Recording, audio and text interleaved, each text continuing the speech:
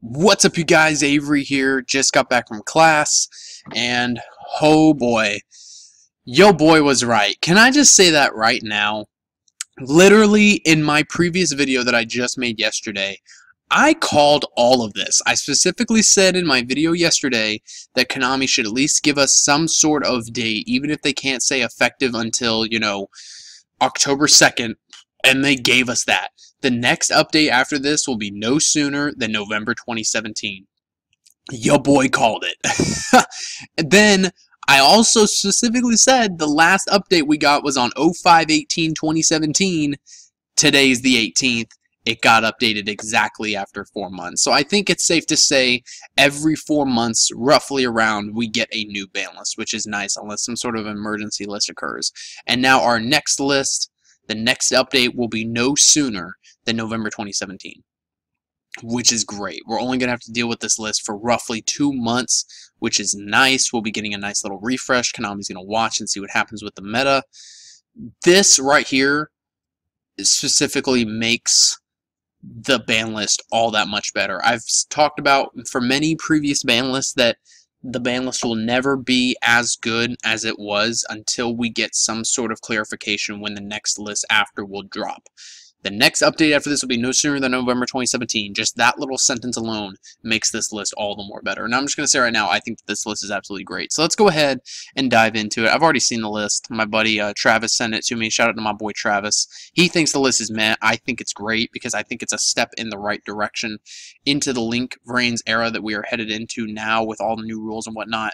So let's just go ahead and get into it. So banned right off the bat, we've got Grand Soil, Konami doesn't like FTKs, and Dynamite Knight, the true Draco fighter. I hate True Draco, True King, Zoo, all that crap, all that's dead.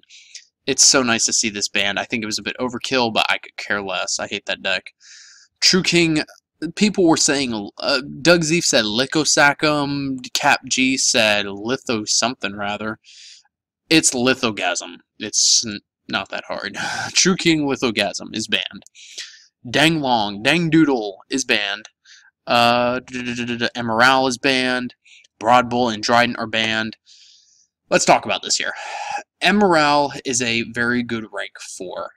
The fact that you could abuse it with Norden and constantly draw multiple cards, I think it was just...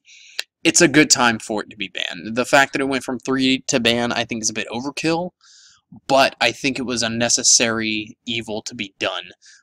I do think it was kind of hit out of the fact that Zodiac got hit hard, so it was just kind of, collateral damage, but, the more damage that Zoo can take at this point, the better, because I'm sick of Zoo. Broad Bull and Dryden, Broad Bull's a Stratos, let's be real here. Dryden is Dryden. There's nothing more to say about it. And that's it for the bans. They still didn't bring back my self-destruct button, but... Zoo's dead. I can deal with that, but do give me back my self-destruct button at least at some point, Konami. So to 1, we have Ignis Heat, True Draco Warrior. Look back at Dynamite Knight. At first I thought it was on Grandma. I was like, wait, what? Miscellaneous Source. I don't like dinosaurs, so I'm glad that this happened. I don't like any of the meta decks right now. I just think the dinosaurs are really boring. Miscellaneous Source is a good hit. They're trying to hit all the decks in the meta. Rapier. I feel like, I'm going to play devil's advocate here. I feel like this is a good hit, however, at the same time, I feel like it was also overkill.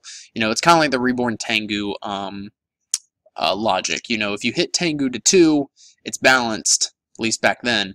You hit it to 1, and it's just completely useless. Like, what's the point of even having Rapier as a card anymore? Just because it's a Zodiac, question mark? Like... Rapier might as well just be a vanilla monster at this point, because now he doesn't have an effect. How are you going to resurrect a Rapier or even special summon one? I think leaving Rapier at 2 and just hitting other Zodiac cards would have been better, but, at the same time, it is also a good hit. Also at 1, Dark Hole, Gateway the 6, and Interrupted Kaiju Slumber. I don't know why they hit Kaiju Slumber, but I don't like Kaijus, so I'm fine with that. Gateway the 6. Though I'm gonna be completely honest here, and people are gonna hate me for it, but let's be real. The only way, as of right now, until we get the new Six Samurai support, the only way that Six Sams are gonna do good is if the player stacks. Like, look back at the previous YCS, well, not previous YCS, but like there was a YCS a couple years ago that a guy came in first place, and he was known as a stacker, and he won with Six Sams. So, unless you're John Moore or Team Samurai, the only way that this deck's gonna do well as of right now, anyway, is if you stack, which your homeboy ain't gonna let you do that, fam. Darkhold 1, let's be real here. Darkhold is still a broken card. You know, we could be in a world of Yugioh where we have last turn at 3, self-destruct button at 3, and just everything at 3, and Darkhold would still be a broken card. It would still have to be at 1. Same goes for Raigeki. True King's Return is at 1. I'm happy with that. More hit to True Kings. God, I wish that they would bring back Macrocosmos. I wish that they would bring back Soul Drain. You know, OCG likes to have nice things. We don't get to have nice things. Freaking Sacrifice is still at 1. One Day of Peace is still at 1. Macrocosmos D-Fish are still at 1. I wish that they would bring those cards back. So on to the semi-limits. BLS, sure. Luster Pendulum with the Draco Slayer, sure. Mathematician, sure. The semi-limits are always things that no one ever cares about. Brionic, no one cares. Hyperlibrarian, no one cares. Brain Control, it's trash. Barrel from a Different Dimension. Now, when I had first started getting into Yu-Gi tubing, I won my very first locals with a deck known as Burial Dad. And what it was that you played 3 Necrogardna and 3 Barrel from the Different Dimension with like a zombie-esque engine with like triple Caius and Dark Arm Dragon. And it was so good because your opponent would go to attack and you would just use your Necrogardnas. Then once you ran out of Necrogardnas that they tried to attack, you would go activate Burial, send back all 3 Necrogardnas, use Necrogardnas effective banish to negate another attack. So they need to bring back Burial to 3. Burial from the Different Dimension has a special place in my heart, even before Self-Destruct button was ever in my heart. Elshall Fusion in Preparation of Rites, no one cares. Sure. Then to 3, I'm really happy with this. Oh boy. So Debris Dragon, sure, why not? Honest to 3. Boys, we did it. We frickin' did it. I can play 3 Honest and Trick Stars, and if I really want to be cheesy, I can play 3 Jurigatos.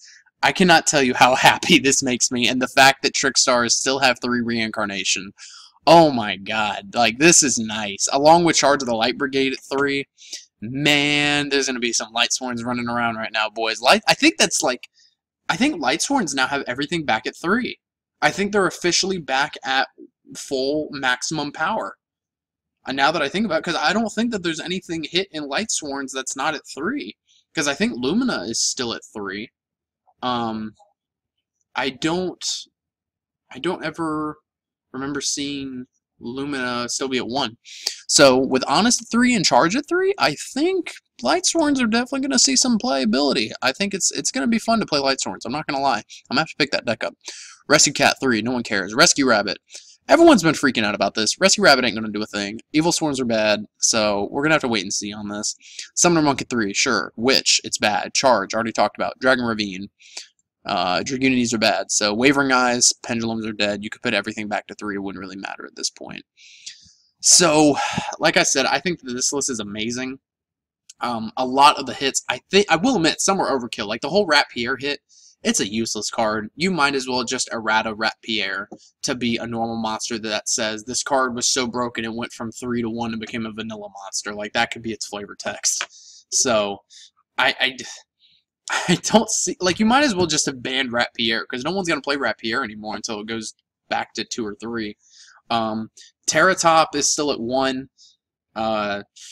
I don't think Terratop's ever going to come back. Why is Night Assailant still at 1? That's my thing. And I think that's why Konami has this here, that the next update after this will be no sooner than November 2017, because they're going to see how this list plays out.